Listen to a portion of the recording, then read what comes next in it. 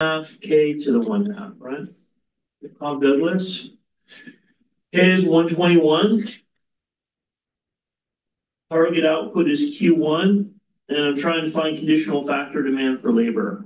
All right, so in this case, I'm not looking at the cost, just trying to figure out how much labor should I purchase if I'm trying to produce some general target of Q1 units of output. So what I can do first is plug K into the production function. So I have Q equals 0.1 L to the 1/2. I don't know what L is, but I do know what K is. K is 121.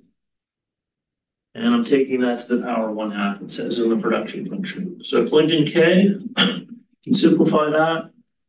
0.1 times L to the 1/2. Square root of 121 is 11, right?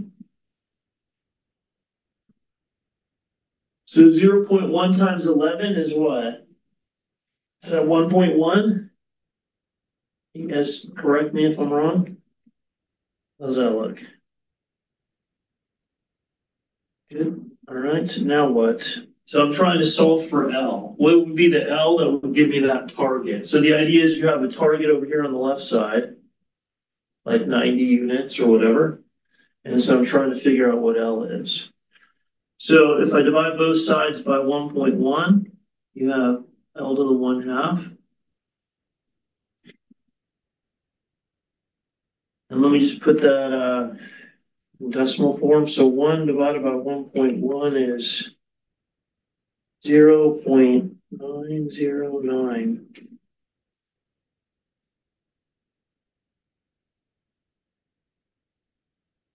And then to isolate L by itself there, L to the power 1, I can just square both sides.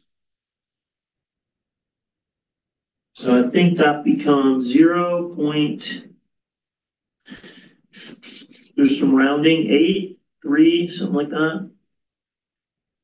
Q1 squared, I think. So you square a Q and you square 0.909. So that'd be my conditional factor demand for labor. Good.